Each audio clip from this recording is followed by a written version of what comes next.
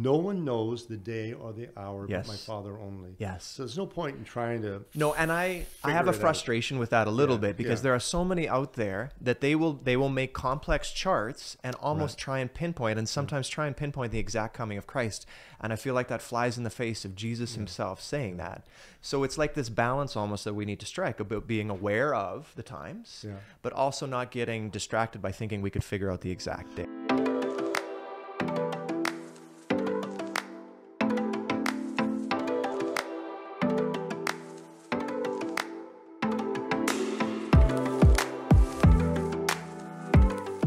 Hey guys, and welcome to the True North podcast. My name is Chris Quiring, as always, your host, and we have a very special guest with us today, Mr. John Tweedie. John is the host of The Prophetic Connection. It is a television ministry about the nation of Israel that is seen around the world in over 250 countries.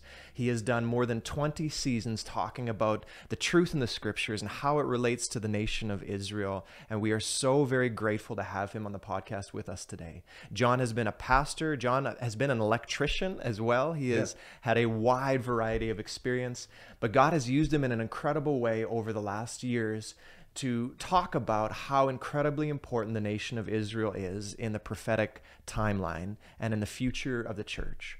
So we are so glad to have you here with us, John. Thank you for coming to join us. Pleasure. I was just kind of coming up in our conversation. Did you ever think you would be a televangelist? Was that ever on your list of things to do? Never in a million years. I was called to be a pastor. I always saw myself as a pastor. But somewhere along the way, we'll call it the sideline, developed into what it's become today. For 18 years, I continued serving as a pastor, preaching most Sundays, visiting the sick and so forth. The other half of my life was developing programs for television. So it began in a small way. All these years later, it is, as you just mentioned, it's the show seen around the world. It's pretty remarkable to think that your face is on people's little screens all the way around the world on a given day. Daily, because I mean, we're on multiple networks. It's an amazing story. And it's really the story of what God can do if you're willing and if you're obedient. And that's not to say that I'm in any sense perfect, but it is to say that I strive to serve his kingdom as well as I can. Go through the doors that he opens, and he continues. In fact, just overnight, I heard from our agent of another cable television possibility that we're going to pursue. And we've been on Christian television for the last number of years. More recently, we've gone on to what's called family-friendly television, where it's not overtly Christian, but the people want quality family programming. So we've begun to air on these networks as well. So we're venturing beyond Christian television because we're all about the message of Christ and reaching the nations.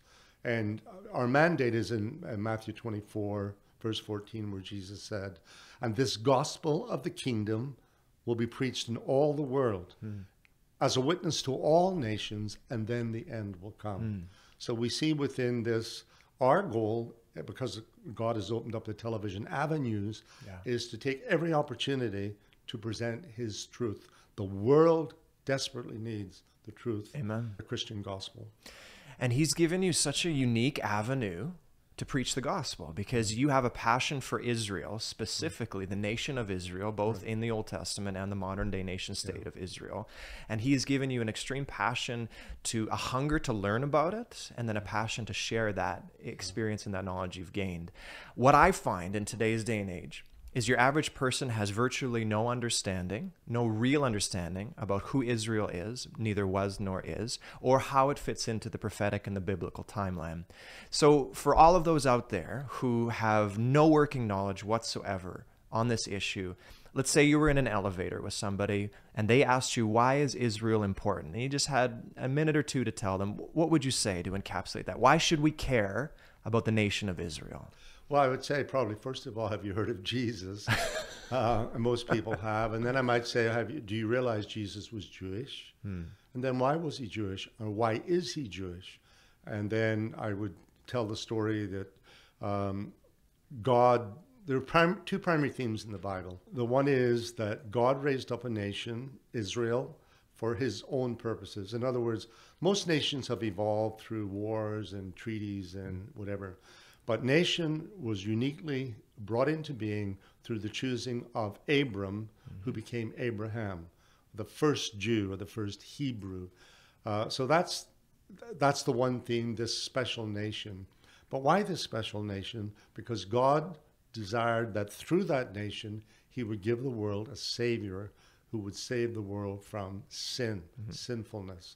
And of course, that was the person of Jesus of Nazareth. And so all roads, past, present, and future, prophetic roads, lead to Israel and lead to Jerusalem, because the Bible says that's where human history, the culmination of human history will occur. That the same Jesus who came once and died on the cross for the sins of the world, that's for you, me, and everyone else.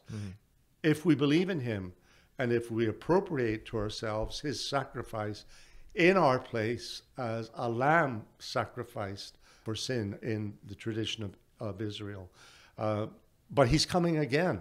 And he's coming again as the defender of Israel. You know, it's interesting. Why is this tiny little nation at the eastern end of the Mediterranean, which is really a strip of land, half of it is desert, why is it always front page news? Why are so many people against it? What has it done that has invited all this anger, wrath, and threats of annihilation? Well, when you ask the question, the answers are found within the Bible, that this is a unique nation. In fact, in Deuteronomy chapter 7, in the Old Testament, God asked the rhetorical question, really, why is Israel special? And he said, they're not special because they're more in number than any other nation, in and of themselves. In number. Simply because I love Israel. So then I say as a Christian, well, if God loves Israel, I should love Israel. Well, how do I demonstrate my love to Israel? When in our case as a ministry, it's through charitable works where we're feeding thousands, literally thousands of children. We're feeding them every day. Some of them would be going to school without a meal, or they'd be going to bed hungry.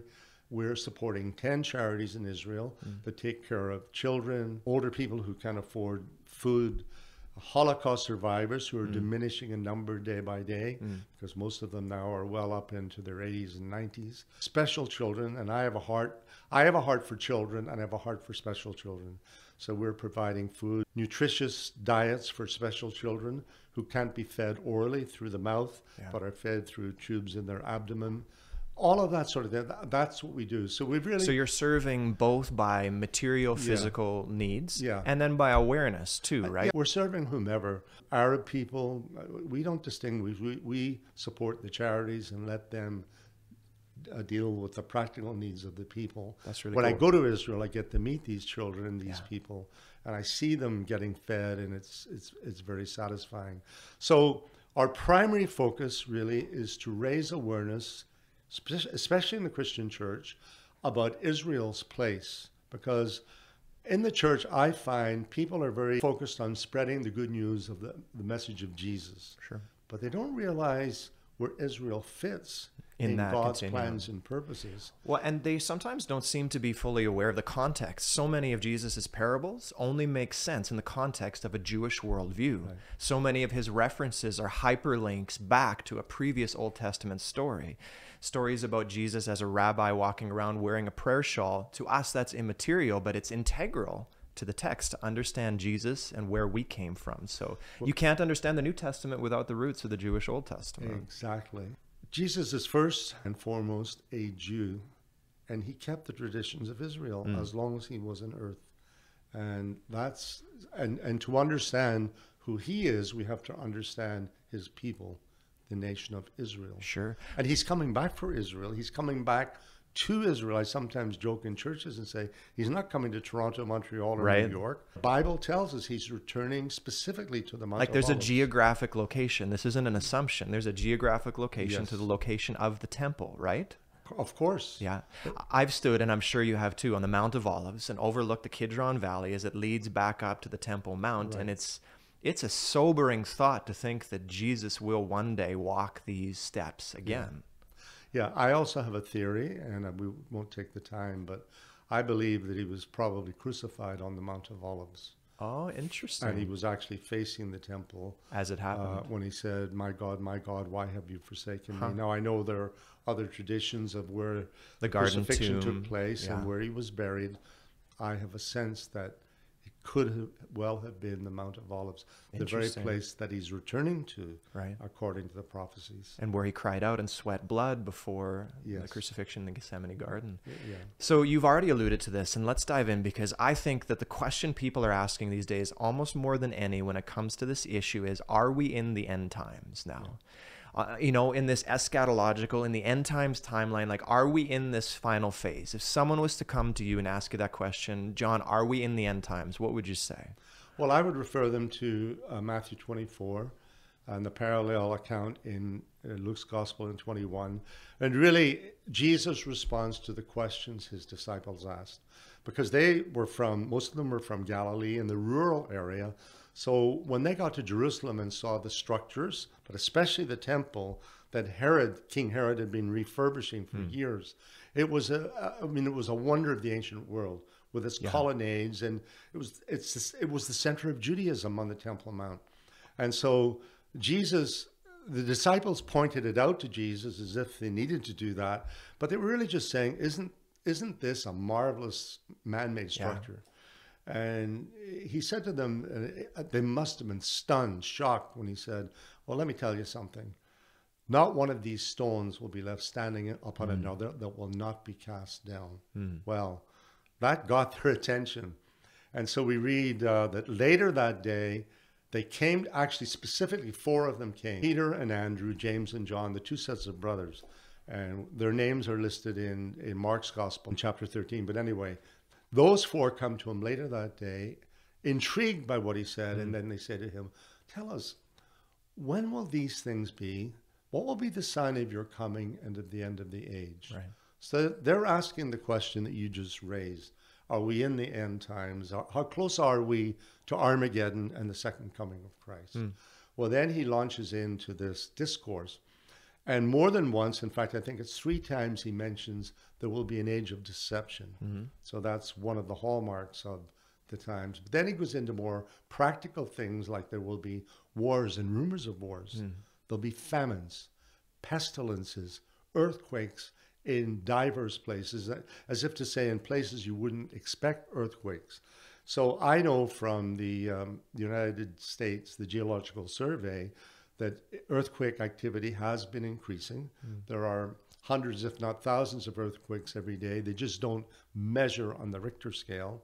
Famines, we can see with our own eyes. We can see the changing weather patterns, because Mark includes the reference in what Jesus said, the seas and the waves roaring, which for me is unusual weather patterns. Storms happening where they would not normally happen, extreme climate changes. So people talk about climate change. Well, Jesus told us it was coming nearly 2,000 years ago. So he gave all these signs, but then he said something else. He said, all these signs are the beginning of birth pains, equating it with a woman in labor, that as the pains increase, then the intensity of the pains increase. So it's as if to say, these will be more frequent, events will accelerate, but you will see intense things occurring. So in other words, major hurricanes, pestilence as well, COVID would fall under that category for me, SARS, AIDS, things that have been more common to the 20th and 21st centuries. In addition to all of that, Israel has been reborn in 1948. That's fascinating. So now celebrating her 75th anniversary. Yeah. And among the other things he said is, this generation that sees these signs, they'll all be fulfilled before this generation passes away. Which raises the question of how long is a generation, and when does that generational clock start ticking? But I do believe that we're seeing in our own real time the signs that Jesus gave manifested on the earth today. So if you were one of the disciples who had transported here now, let's say we had a checklist of all of those things that you were just talking about, you would say without a doubt that we're nearing very close to the end of that list, completing so many of those things in our culture, in the world at large around us. Most of the prophecies have been fulfilled. I believe something like 90% in sort of approximate numbers. There are a couple of things that still have to happen, such as the appearance of the Antichrist figure before Christ comes to fight him at the Battle of Armageddon. I believe personally that he's probably in the world today, waiting in the wings for his cue to come onto center stage. The Antichrist you're talking about. The Antichrist figure and the system, what's called his system or the beast system of Revelation 13. People will be marginalized and won't be able to buy or sell unless they have the number. There's some fascinating prophecy in Revelation. So about that. when I see all the signs happening, I was seeing the Apostle Paul writing to the church of Thessalonica in what was Macedonia, northern Greece, said, because there were rumors that Christ had come. Right. So you can imagine 2,000 years ago, news traveled by ship, horseback. It took a while. Yeah. So something happening in Israel would take a while to reach northern Greece. But they were hearing rumors, and it may be that some of the rumors were deliberately spawned. But anyway, Paul is forced to write a second letter to them and say to them, Christ has not come, but let me be clear, here's what needs to happen before Christ comes. So until these things happen, you can believe Christ has not come. Two things. One was a falling away from the true faith, and then the appearance of the lawless one, otherwise known as the Antichrist. Two very clear prophetic markers. Well, we're seeing in the Christian church the falling away. Since the 1960s, the denial of miracles, the denial of the Virgin, all the major doctrines that stood for 2,000 years, like 9 pins, have been knocked over in the mainline churches. So we've had this great falling away from the faith. We have churches, for example, in the British Isles, churches being turned into mosques because of the population shift. And so I've seen it locally. Even. So in the Western world, Christianity seems to be losing ground. But in the third world, it's gaining ground. So you have this dichotomy going on. And then the other thing Paul said was you'll have that, but then you will have the appearance of this lawless, the man of lawlessness. Now, take a look at the world in which we live. The streets have become lawless. People can rob stores in America with impunity. So I was in San Francisco for a week. This was only 3 months ago, and they have a major homeless problem, and like I haven't seen before. You have to be very careful where you go. But I found out there's a law over there that you can steal anything up to $1,000, and there is no legal penalty for that whatsoever. So entire stores were closing down because people would walk in with shopping carts, fill it up with $950 worth of goods, and then walk out. So there certainly is an element of lawlessness that seems to even be creeping into North American society. It's everywhere in the major cities. You know, it's just, and I was in San Francisco a few years ago myself, and it is the city by the bay, and it's gorgeous. It's beautiful. Gorgeous setting. I mean, but major chains, and I just heard recently that a major mall in San Francisco is closing. So you're right, the chain stores, the mom and pop stores, because people and the crime and the drug scene and all of that. So take a look at the world. Paris has been burning. So we're seeing lawlessness on a grand scale. And that is, in fact, Jesus said, lawlessness, that's one of the markers of the signs of the times. In those first 8 verses of Matthew 24, he said, lawlessness shall abound, and the love of many shall grow cold. Yeah. And the love of many, the word that's used in the Greek is agape, which is that highest form of love. And it seems to be saying that even those who have faith, their faith will begin to fade as all this takes place, where it becomes harder to be a Christian in a lawless society. Absolutely. And we can see that now. The headwinds for faithfulness to Jesus are ever increasing at this point in time. So what's an average follower of Jesus to do as they look at the scriptures and the prophecies? What's Jesus's message to us about these signs? Is it to simply be watchful and aware that he is controlling what's happening and not to worry? Is it a message of encouragement? Is it a message of confirmation that Jesus knew this was coming and he wants you to know that none of this is a surprise?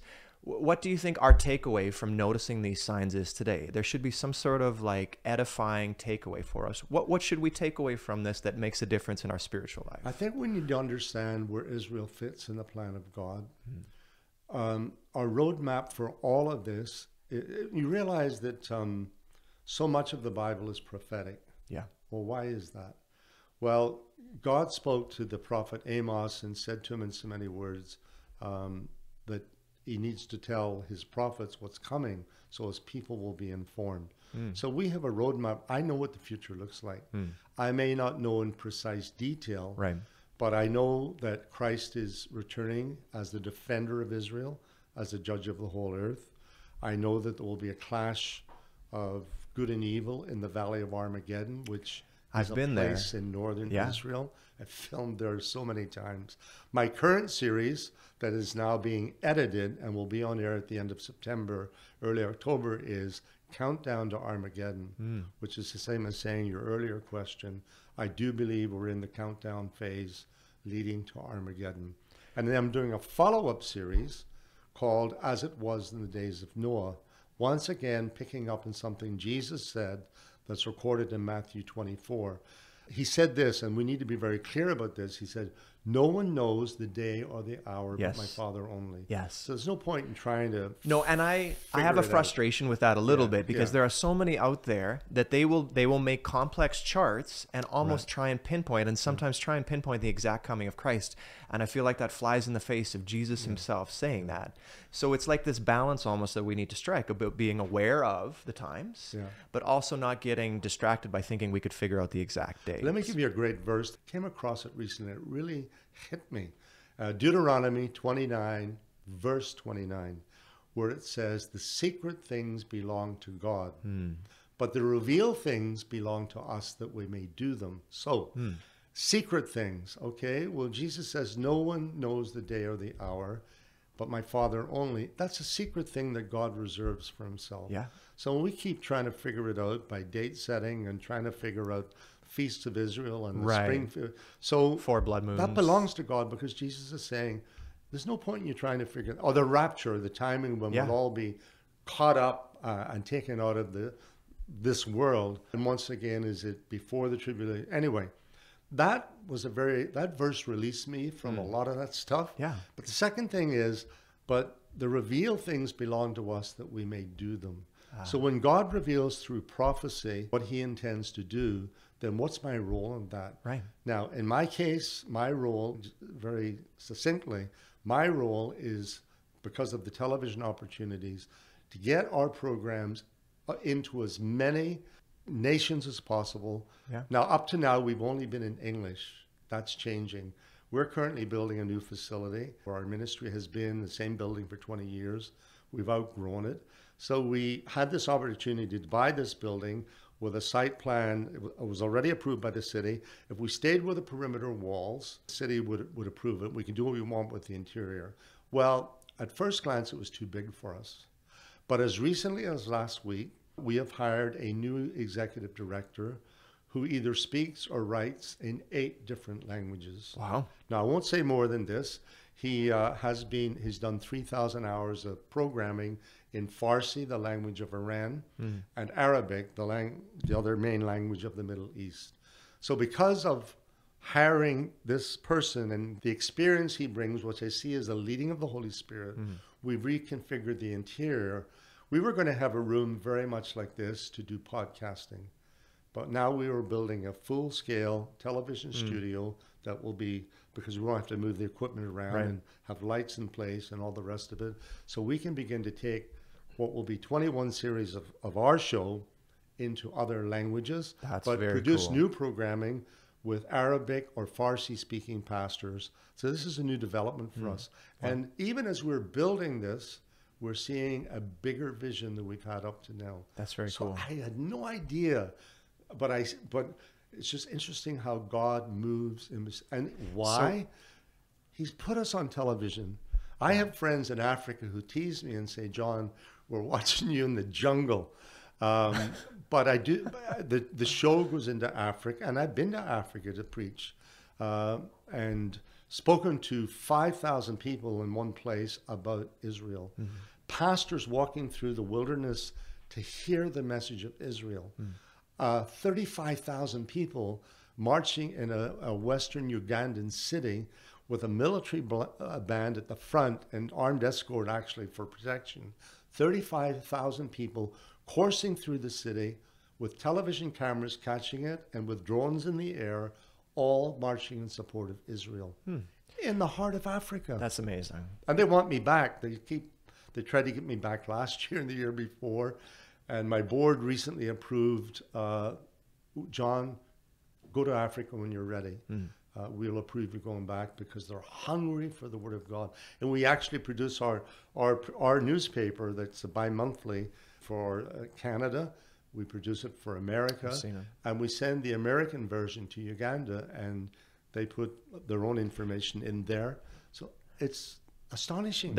You never would have dreamed that as you began this. Gee, on my what? That's very cool. I just want to pull back for a second. You said something profound there, is that the purpose of prophecy must eventually lead to some kind of obedience. Yeah. It's not just for information's sake. Is that you mentioned that in some way this is going to translate, and that's essentially in Revelation, John 21, he talks about that. Yeah. The goal of this book is that you might keep the prophecy, not just know. And so I think that that's such a beautiful way of summing up how important it is to see the signs, to recognize what era we are in the timeline of Jesus' second coming, but not just to stop there, to let that spur you on to passion and obedience, to know that we're in the last days, that might make you more faithful as things get more difficult. The book of Revelation, where the risen Christ appeared to the Apostle John on the island of Patmos in the Aegean Sea. I was there recently. In Revelation chapter 10, a mighty angel comes down with a little book in his hand. It's a mighty angel with a very small book and says to John, eat this. And so John eats it, and when he tastes it, it's sweet, but it becomes bitter when he swallows it in his stomach. And the message seems to be, this is the word of God. It's sweet, but it's the prophetic word of God. And then within that chapter 10 of Revelation, John is told that God's going to put him before kings and significant people, that the prophecies must be proclaimed. Yeah. So that's his mandate. And of course, the whole book of Revelation is the future written in advance. And remember, it was what the risen Christ revealed to John. Right. Why? And he said to him, write what you see and hear. Well, that obviously is for the benefit of generations. Yeah, this wasn't just for John by any means. And so that's where the roadmap takes us from here. The unfolding judgments of God, the 7 seals, the 7 trumpet judgments, the 7 bowl judgments. And when you read about the devastation that they cause, and you see what's happening to the planet today, you could believe we're almost on the edge of those, but we haven't seen anything yet, because what God is going to do through those judgments, the world is going to be under judgment. And so it's God's payback time for all the evil that has been perpetrated. So you have a fascinating story of how you wound up with Christians for Israel. A friend of mine who's on the board was telling me about it, and it had to do with somebody calling you out, kind of identifying you in a room. This really wasn't even on your radar, was it, to be in this type of ministry? Or could you tell us that story? Because it sounded like kind of a miraculous way that you were appointed to this particular role. When I became a Christian at the age of 27, I just had a voracious appetite for reading the Word of God. But I was captivated by the story of Israel and the prophecies. And now when I look back, that could not have happened other than God gave me that revelation and put that hunger. And so even as a student minister, when I was still in university and then seminary, and then I was going out to speak in churches, and I was really a rookie, I was always drawn to the prophetic passages. So I was speaking from the prophecies a lot of the time, but always talking about Israel is a very special nation, and we need to see them within God's plans and purposes, because at the very heart of everything that the Bible teaches, and Jesus, of course. So I gained a reputation for being a pro-Israel pastor. Christians for Israel International had already established a branch in America, and they were expanding. They began in Holland and they were expanding around the world. They decided they would try to establish a branch in Canada. So their American executive director came into Ontario and just started engaging pastors and asking questions. Well, they led him to me. They said, John is pro-Israel pastor. So he came. I invited him to come back and preach, and he came with his family. And then he said, we're thinking of setting up a board of directors. Would you be interested in serving on the board? I said, well, I'm always interested in things Israel, but I won't make a commitment, but I'm interested. So in September of that year, which was 1997, a meeting was convened at the Crossroads Communications, Huntley Street Studios in the boardroom. And it was convened by a Dutchman who was the vice president of the organization. So I was invited to the meeting, and we just finished building our new church, and I was kind of exhausted, physically, mentally, and whatever. So I went to this, I was invited, and I went to the meeting, and I remember in the car before I entered the building, I said, Lord, this is all about Israel. I'm not volunteering. If I'm to be involved, you know me, I'm in with both feet, 150%. So I went to the meeting, and there were like 50 people. It was standing room only. So I had a seat, a very long boardroom table, probably maybe 8 to 10 on one side, on the other side, the ends, and standing room around because there were about 50 people in the room. And across the table were the principals from Europe that had come over to get this branch started. And the meeting went on, and there was discussion and so forth. In the middle of this meeting, the man that was chairing the meeting leaned forward. He looked down the end to where I was sitting. I wasn't even in his line of sight. He had to lean forward to see me. And he said this is as true as it, this is what happened. He said, the man at the end, I don't know who he is. We've not been introduced, but the Holy Spirit just spoke to me in my thoughts and said, this man will help to get this ministry established in Canada. Wow. Well, he and I left that meeting. He knew a Christian lawyer. We sought articles of incorporation in Ontario. And then the principals came over from Holland again because now that it was time to establish the officers of the corporation. So they said, and rightfully so, they said of this man, okay, Sid, you will be the chairman, because Sid was a very successful businessman in the trucking industry anyway. And then John will be the vice chairman. And Sid said, no. He said, John will be the chairman and I will be the vice chairman. Wow. Well, that was, we started, and in a small way, and just began to develop. Well, wasn't long before I was being invited to become a vice president of international, chairman of Canada, vice president of international, which means I'd be going back to Holland for meetings. So I said, well, and in fact, I think they probably thought I should relocate. I said, well, I'm not. God has released me from my church, but if my church will share me, I will take this role on in this. And so, well, I did that. And the next thing, I'm chairman of international. I became chairman of the global organization movement. Yeah. We've since separated, but that's a whole other story. It had to do with trademark control and where the control would lie. And so, but that moment where you were like identified, picked out of a room, that must have been a shock. That must have been, you've heard the expression, I almost fell out of my chair. Yeah. I was stunned because I had prayed and I had deliberately, well, there was no opportunity for me to say much anyway, because there were, in my view, very important people in the room, and the discussion was at a much higher level than I'm just a pastor of the local church. But I had prayed that prayer.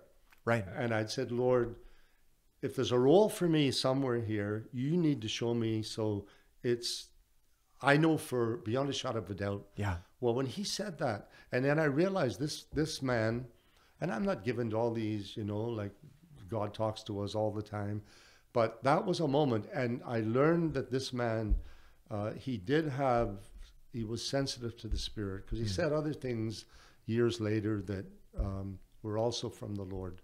And I saw in practice that he did hear from God. Yeah, and I believe that too. He wasn't given to fanciful thoughts, because you can measure it after the fact when you see the fruit you test it that came from it. That's right. So I've seen the fruit of his thoughts and promptings, I'll call them, of the Holy Spirit. You've seen the fruit in the ministry too, the And way we've that seen it the fruit. expanded and stuff And you like know that. what? He invested, because he was a wealthy Christian businessman, he invested in many different ministries. He was just a great supporter of I love those Christian guys. school systems and so forth. Yeah. But he really rejoiced in C4I, Christians for Israel, Right. because he could see. And he said to me one day, he said, you know, John, and he gave us a significant help to get us up and running. And he said, you know, if there's a need, come and see me. And I said to him, if I need to come to you for more money, I haven't done the job, or God hasn't blessed us the way I think He will. And I never had to go back to him and say, that's cool. we have a need. So he rejoiced because he just rejoiced in the expansion. yeah, it's a remarkable thing. It's nothing short of the hand of God to the glory of God. So there's two interesting thoughts that I had just as we were preparing for this interview. And one of them is, I would love to talk just shortly about the miracle of modern day Israel. So we need to divide a little bit for our understanding, or maybe you can correct me on this, but there is the Old Testament Jewish people, right? The nation of Israel. Yeah. It was a theocracy where God was their God, and then they had a monarch over top. But the Old Testament nation of Israel, people may not realize that they did not dwell in the promised land continuously from then until now. The new current modern nation state of Israel is a relatively new phenomenon. You said 75 years this year. Yeah. So what ended up happening is that they recongregated back in the nation of Israel and were able to form amidst immense pressure. And how many wars have happened over that period of 1946? I can't remember. And then all the way kind of through there was the 6 Days War of 1960. 1947-48, the War of Independence. Yeah. Fighting to be established as a nation. Vote of the United Nations in November of 1947 that Israel should be reestablished as a nation. At one point, they thought it might be reestablished in Uganda. Wrong location. Right. But anyway, that was part of the way back discussion. in the late 19th century. But in any case, then 1956, the Suez War. 1967, the 6 Day War in June of that year. 1973, the Yom Kippur War, when they were attacked on their most holy day of the year. 82, the Lebanese War. And the miracle of it all. Yeah, and always coming through. And I used to have a guide in Israel who would explain things this way, and he would say, but for the finger of God. Right. Unusual things where you read stories of they were in a minefield and suddenly the wind picked up and blew all the topsoil off and the mines were exposed. Things like that in the natural realm, you know. Yeah. So there's all kinds of stories, but here's the thing.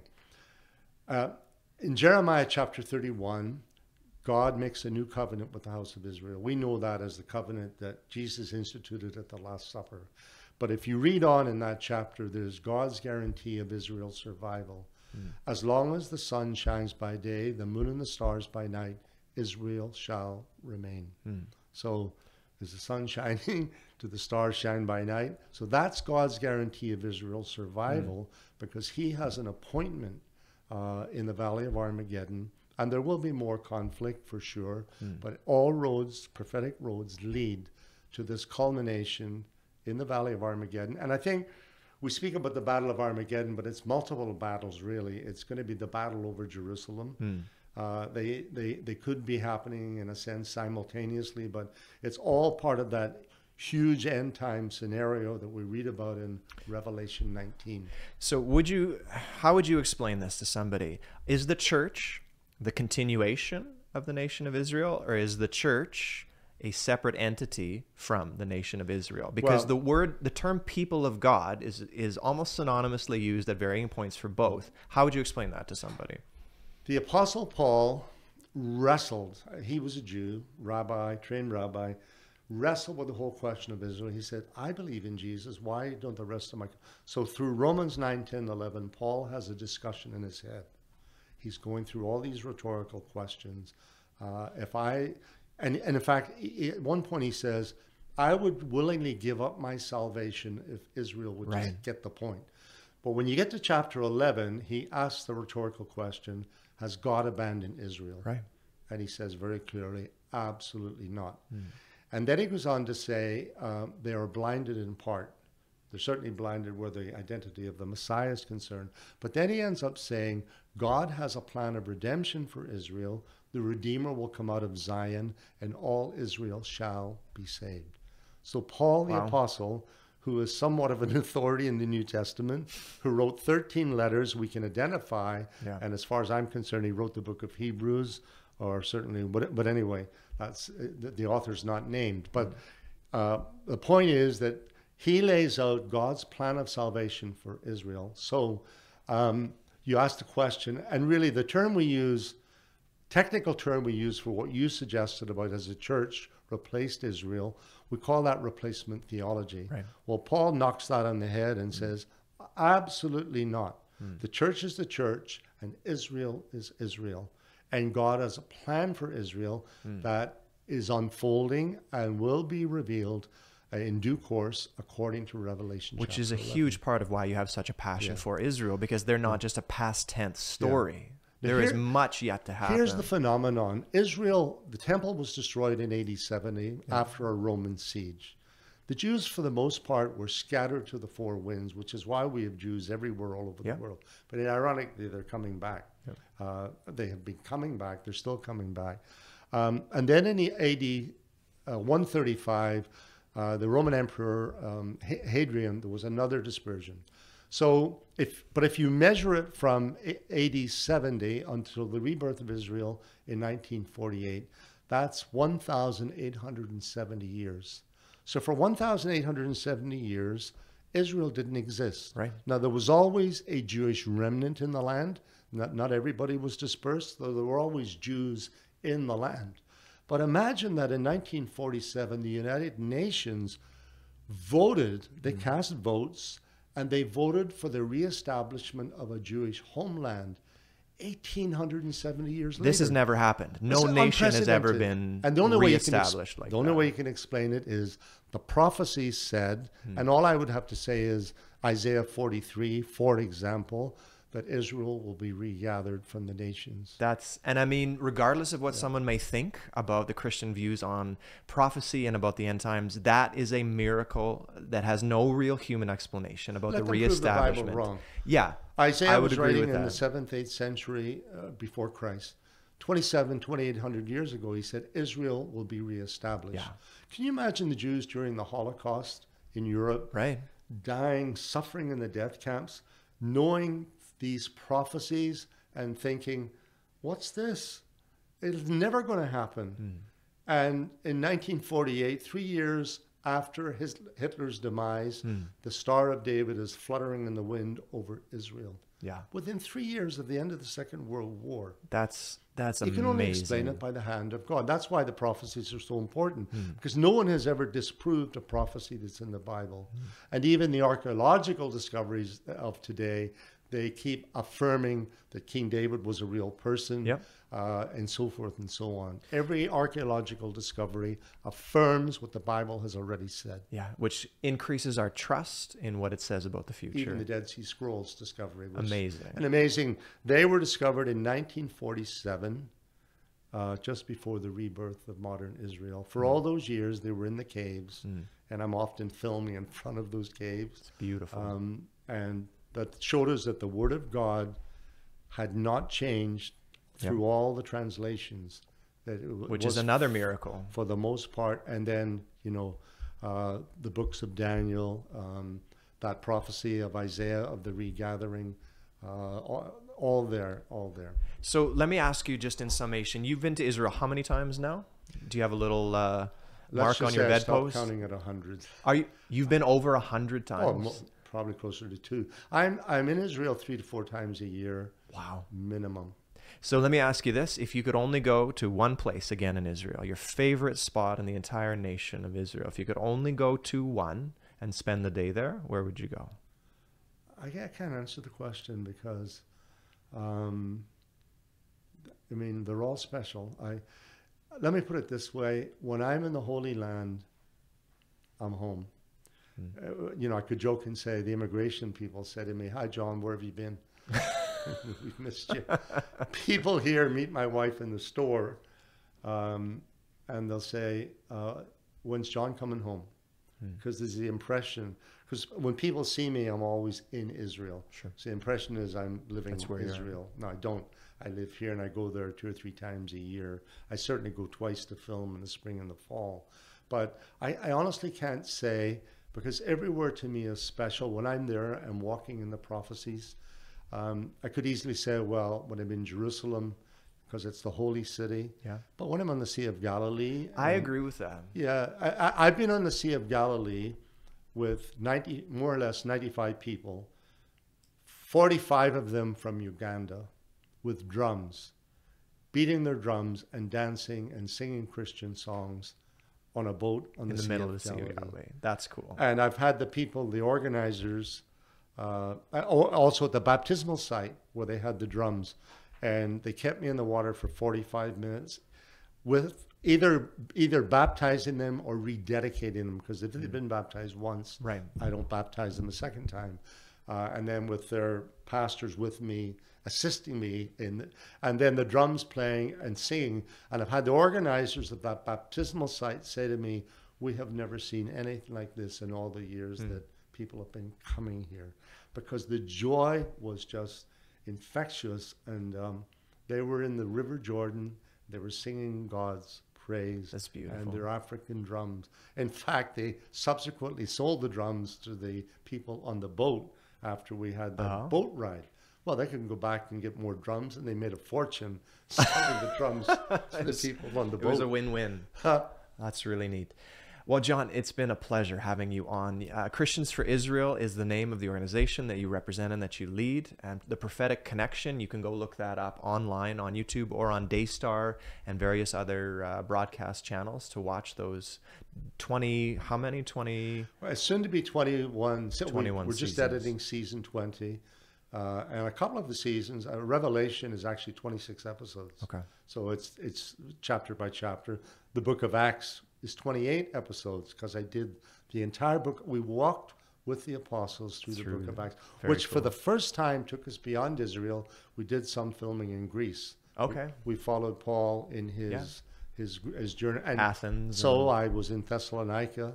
I was in Athens. I was in ancient Corinth, because we always like to film in the biblical setting. And for those who have never been, it's If we remarkable can. to Yeah. stand on the ground where Paul stood, to stand in the cell that Jesus may have been kept the night before in Caiaphas's Precisely. prison. It's impossible to put into words what it's like to sit by the Sea of Galilee and know that our Lord and Savior was walking those very steps one day. And I know our audience love that, because if they've been, they're trying to figure out, sometimes it's obvious where I am, other times and then those who I'm always aware of the fact, so many thousands, perhaps hundreds of thousands of pastors through 2,000 years of Christian history who taught the Bible but had never walked in the actual footsteps of Jesus. Then what a privilege it is. So for us to be able to take people there who can't get there for whatever reason, that pleases me.